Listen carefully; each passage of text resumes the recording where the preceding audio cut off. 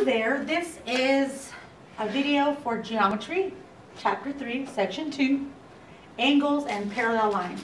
In the previous section we were talking about transversals and what those look like, and so in this case we're still dealing with transversals. However, as we stated in the previous lesson, a transversal is any line that intersects two other lines in two distinct points. So we can see here in the diagram that the black line is a transversal that intersects these two lines in two distinct points. But the new thing for this lesson is that the two lines that the transversal is intersecting happen to be parallel, and we indicate parallel by using these pink, red arrows indicating that the two blue lines are parallel. So we have a postulate, and remember that a postulate is kind of like a theorem, but it does not need to be proven. It's assumed that it's true. So we're going to start with this postulate, which basically is the corresponding angles postulate, and it states that if two lines are parallel, so these lines are parallel, and they're cut by a transversal, which is the black line, then each pair of corresponding angles is congruent. And so we learned in the last section what corresponding angles were. So we have them here color-coded. Angle 1 and angle 3 are corresponding angles. Angle 7 and angle 5 are corresponding angles. And so we have over here that angle 1 is congruent to angle 3, and angle 5 is congruent to angle 7. And then, of course, 6 and 8 are congruent because they're corresponding angles. And also 2 and 4 are congruent because they're corresponding angles. So that's this postulate, is that if the two lines are parallel cut by transversal, each pair of corresponding angles is congruent. So we're going to go ahead and see what that means for us in this example. It says in the figure the measurement of angle 5 is 72. So that's this angle right here. Angle 5 is 72. Find the measure of each angle, and then tell which postulates or theorems that you used to determine your answer. So let me get some color over here. So we're going to start with angle 4. And as we look at angle 4 and angle 5, they are corresponding angles. They're color-coded there too. So angle 5 and angle 4 are corresponding angles. So if angle 5 equals 72, since we know that angle 4 and angle 5 are corresponding, that means that they're congruent. So the measurement of angle 4 would also equal 72, and that's because of the corresponding angles postulate. All right. So then our next question is part B. And in part B, they're asking us about angle 2. Now, angle 2 is not corresponding with angle 5, but we know that angle 2 and angle 4 are vertical angles.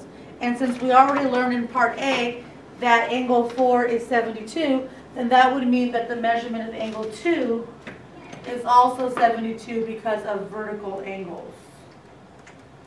So if you would like to do A, B, and C, then we'll move on to the next example. All right. Okay, and so now we have another theorem. In this case, we're talking about alternate interior angles theorem. Now remember that a theorem has to be proven. You can't assume that it's true. So I'm going to show you a proof here of the alternate interior angles theorem. And as you can see, what I'm trying to prove in this theorem is that alternate interior angles, like corresponding angles, are congruent. So I'll see here that we've got A and B are parallel. We've got our arrows indicating such. T is the transversal. And I'm going to try to prove that angle 4 and angle 5, which are alternate interior angles, and angle 3 and angle 6, which are also alternate interior angles, are congruent. That's what I'm trying to prove. So we have a really short proof here, and it says in step 1 we're going to start with our given. So A is parallel to B with transversal T, so that's given. And then we have angle 2 and angle 4 congruent. So if you look at the diagram, angle 2 and angle 4 are corresponding angles, and also 6 and 8 in step 2. 6 and 8 are also corresponding angles. So I'm going to put my reason here for corresponding angles postulate. And then in step 3, it says 5 is congruent to 2. And if you look at the diagram, angle 5 and angle 2 are vertical angles. It also states that 8 and 3 are congruent, and if you look at the diagram again, 8 and 3 are also vertical angles. So in step 3, I'm going to say vertical angles. Theorem, that was a theorem from before. And so then my last step requires me trying to show you here what's happening. In the last step, we get 5 is congruent to 4. So just so that you know where that comes from, this is actually the transitive property, because we know that 5 is congruent to 2 from step 3, and then in turn, 2 was congruent to 4 in step 2. Therefore, we can get rid of the middleman, which is angle 2. And I don't want to write all over my diagram here now that I think about that, it makes it look really sloppy. But anywho, so 5 goes to 2, 2 goes to 4, so if you get rid of the middleman, 5 goes to 4. And that's what this states right here.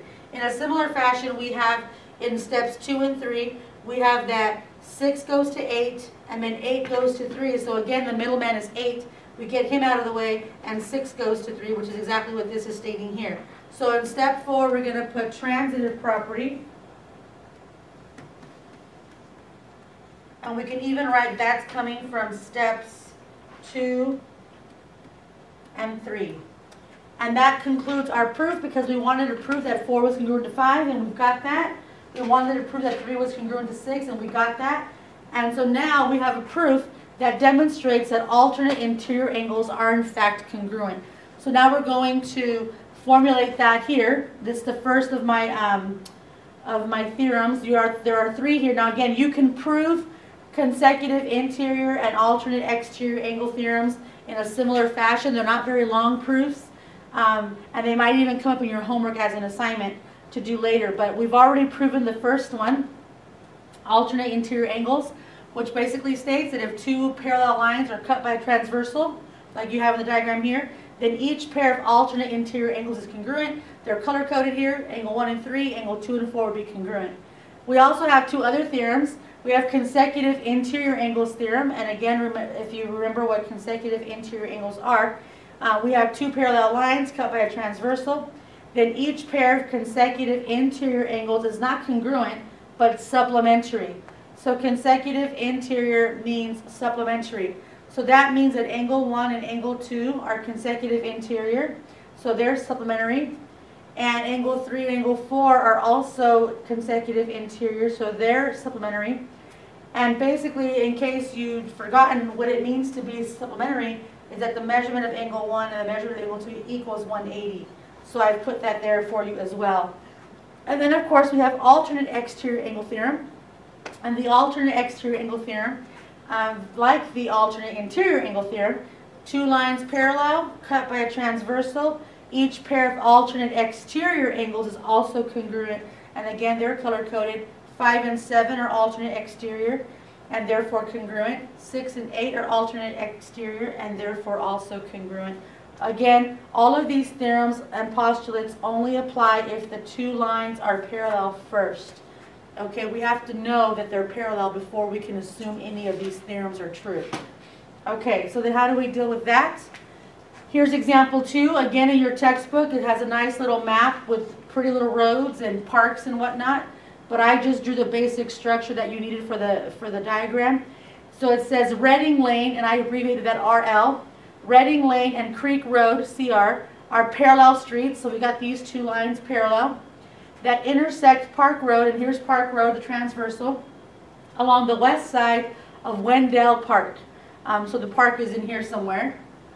And it tells us that if the measurement of angle 1 equals 118, they would like us to find the measurement of angle 2, which is over here. So the measurement of angle 1 and the measurement of angle 2 should be the same, because angle 1 and angle 2 are alternate interior angles, and we just showed that alternate interior angles are congruent. So the measurement of angle 2 should also equal 118. And in this case, they didn't ask us to show what theorem we were using, but we're going to go ahead and put alternate interior angles theorem is what we're going to be using for that. Alrighty, so then we're going to go to, you have a do-it-yourself question right here. Again, we're using the same diagram. Refer to the diagram to find each angle measure. And again, in the do-it-yourself question, you actually need to include the theorem or postulate that you're using.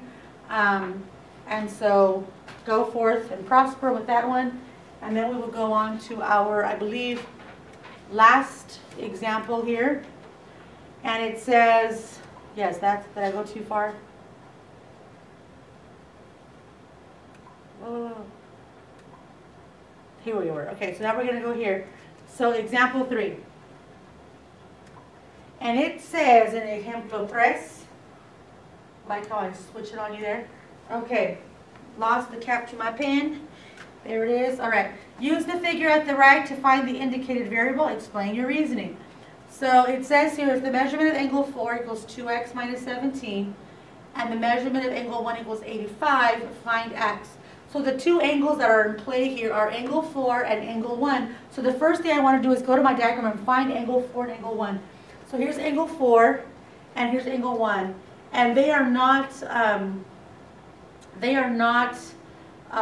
any type of special angles. They're not alternate interior because angle 1 is exterior, angle 4 is interior, and so on and so forth. But we can do a two-step process where I know that angle 1 and angle 3 are congruent because they are vertical angles. So if angle 1 is congruent to angle 3, that means that the measurement of angle 3 is also 85. Because angle 1 is 85 and they're vertical angles. And then when I look at 3 and 4, these two angles are consecutive interior. And because they're consecutive interior, they are going to be supplementary, which means they're going to add up to 180. So 2x minus 17 plus 85 should equal 180. And then we just do a little bit of algebra, and we can get our answer. So let's see, 85 first. We're going to combine 85 minus 17 is 68. Then I want to move the 68 to the other side. So 180 minus 68 is 112.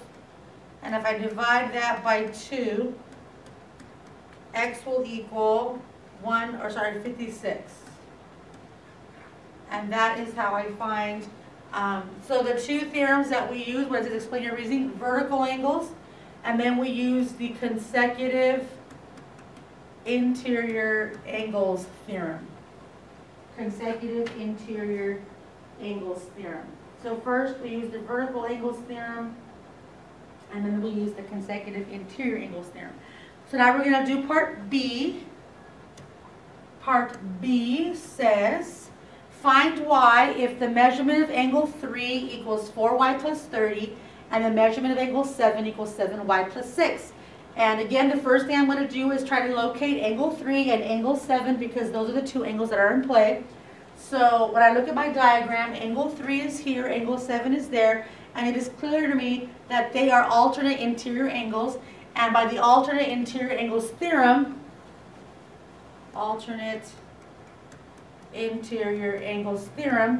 we know that those two angles should be congruent or equal. So that means that 4y plus 30 should equal 7y plus 6. And then again, we're going to go to algebra to help us solve for y. I'm going to move the 4y for both sides.